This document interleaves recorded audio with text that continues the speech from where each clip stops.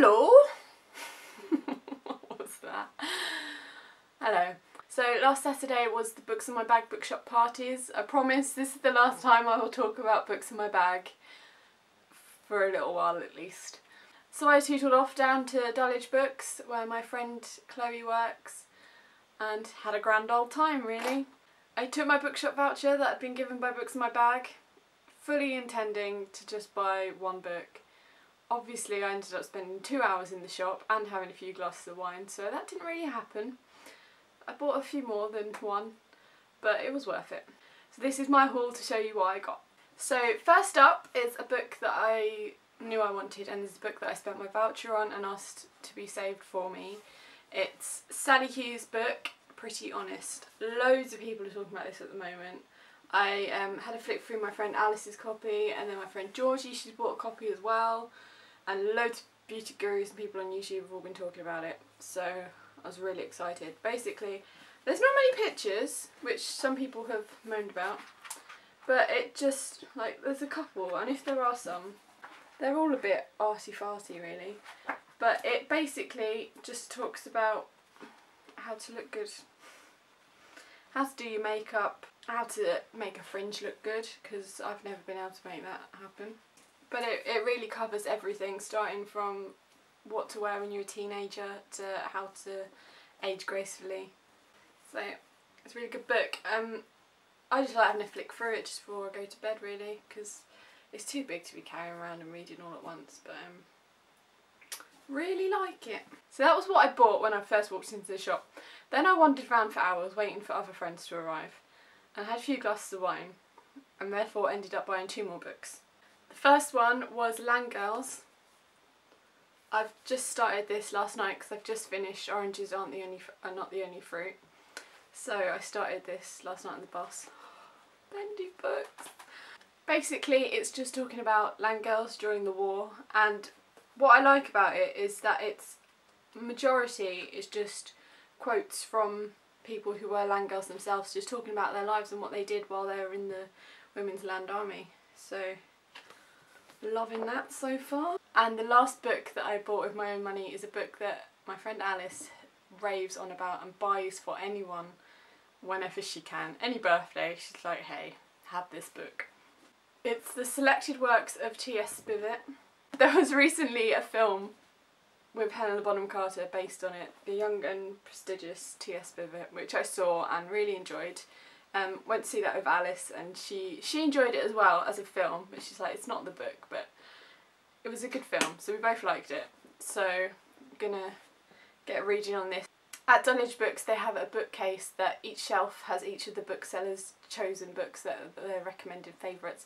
This was on Chloe's shelf as well. Loads of my friends just rave about this book, so I thought frankly it's time I finally buy it and read it. It's just full of beautiful little illustrations. Basically the boy is like an inventor, scientist-y dude. So everything, oh, just look at these beautiful illustrations and loads of footnotes and things. So it's gonna be good. I really hope it's gonna be good. Alice is gonna kill me if I don't like it.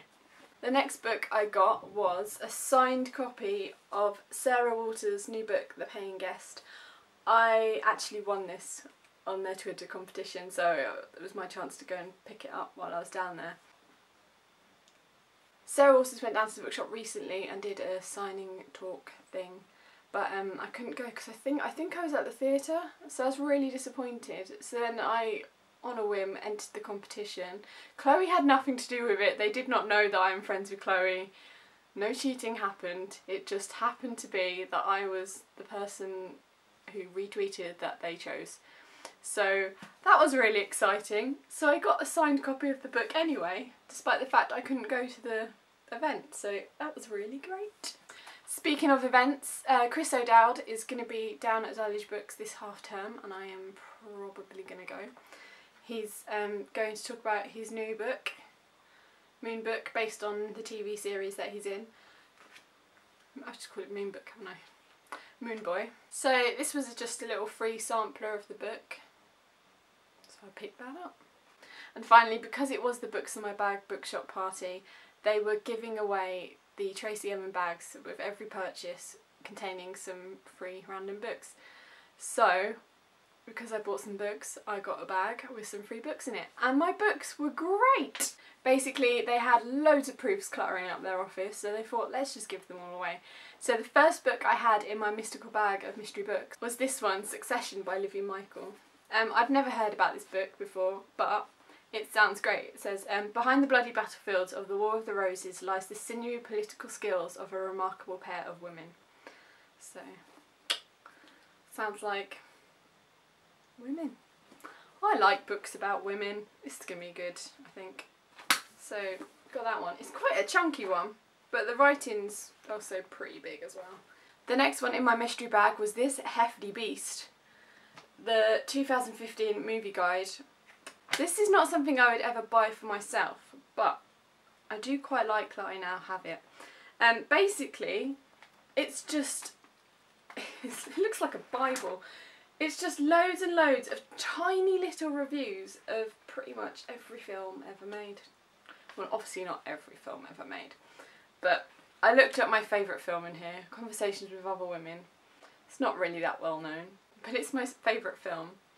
It was in here, so you know, that was a good sign. They gave it 2.5 out of 5, which people don't like it really, but I love it. So yeah, ever want to know about film, can't bother to look on IMDb, look it up in this book, and there's a like 3 sentence review.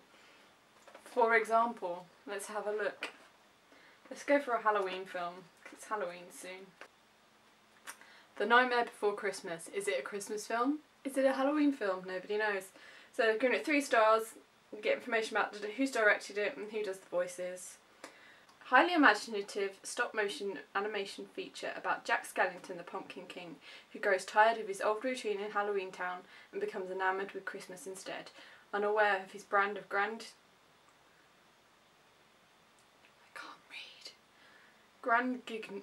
Guignol and the winter holiday don't really go together. Constantly surprising visuals and character... I can't read big words. I think I just saw the Rugrats movie in here. Yeah, here we go. Rugrats the movie. 2.5 stars. Theatrical spin-off of the popular TV cartoon puts Tommy and his infant friends in a non-stop adventure which begins with the arrival of a new baby brother and escalates as the kids get lost in the woods. Funny and clever, with some likeable songs, though even at 79 minutes it seems padded and loud, followed by Rugrats in Paris the movie. So yeah, that's great. And the next book in the bag was M and the Big Hoom. I've never, again, I'm just rubbish at books, never heard of this, but I really like the cover. Like, really like the cover. And it's not particularly big. Should be able to read that pretty quick. So, the back says, in a tiny flat in Bombay, Adele Mendez, M to her children, holds her family enthralled with her flamboyant and manic affection and cruel candour. Her husband, to whom she was once buttercup, and her 2 children must bear her micro-weathers and swings from laugh-out-loud joy to dark malevolence. That sounds great, frankly. And finally, I have Letters from the Front, from the First World War to present day. And it's just a book of letters from soldiers on the front, surprise, surprise. First World War, Second World War, and then it's got modern warfare, so like in Iraq and stuff. I love a book of letters, and I love stuff about the war, if you hadn't noticed from me buying Land Girls. I think I'm going to really enjoy this. I've been reading We Are at War by Simon Garfield, which is a fantastic book, and once I've finished it I will talk about that to you all.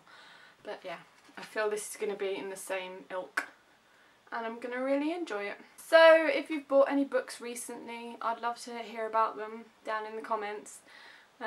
Yeah, let's just have a little chat, shall we? Alright, bye!